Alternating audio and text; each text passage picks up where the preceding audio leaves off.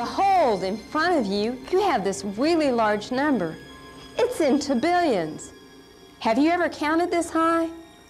Of course not, but you understand the number because you understand place value. Now, what is the largest number used there? It's a 9. In Mortensen Math, in base 10, we say you never count past 9. When you have 9 and you get one more, you get the next largest kind. Let's do that with our units. Picking them up, let's put them in. 1, 2, 3, 4, 5, 6, 7, 8, 9. Now we never count past 9 because what happens if I were to put one there? It would be just the same as 10. When we have 9 and we get one more, right here, one more, we have one of the next larger kind. We have 110. We can do that same thing with our 10s. Let's drop these out. 1, 2, 3, 4, 5, 6, 7, 8, 9. And what happens if I put one more in? That's just the same as 100. We never count past 9 because when we have 9 and we add one more, that gives us the next largest kind. In this case, 100. Let's use our tray and do something else. Now again, I'm starting out with it empty. With the younger children, it's nice to start out with it empty. That way there aren't a lot of distractions. I've put a 7 in. Can we build a 7 with a 6 and something else? Can you find the piece that will go with the 6 to build 7?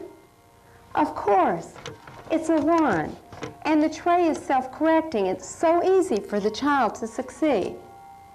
Can you build a 7 with a 5 and something else? Right, a 5. And what will go here? A 2. Now, can you find a 4?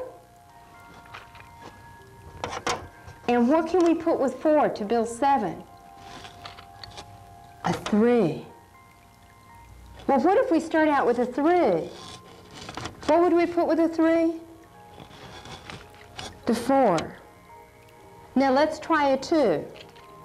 What could we put with a 2? That won't work. And you know what's going to happen? The child may pick it up and start to put it there, but immediately it's very obvious. It's visually obvious. This doesn't fit. They get it close. They put it away. They've corrected themselves. Now, they can build a 7 with a 2 and a 5. And what if we started out with a 1? What would we use? Let's see. I bet this will work this time. It does. Notice that here the child sees a 6 and a 1 and a 6. Both of them give them 7. Very important concepts for children to understand. If they have the experience first, then later when we attach fancy names such as the commutative property to that, it's going to mean a lot to them. Think about learning just about anything. I've done workshops where I talked to people before I ever went to that workshop. I was very familiar with their names. And in spite of the fact that there were 40 or 50 people at the workshop, it was very easy for me to call them by their name after just a few minutes because I could attach the name that I had heard over and over again with that face. It's a lot different from walking into a workshop and not having ever met anyone before or not ever having heard their name.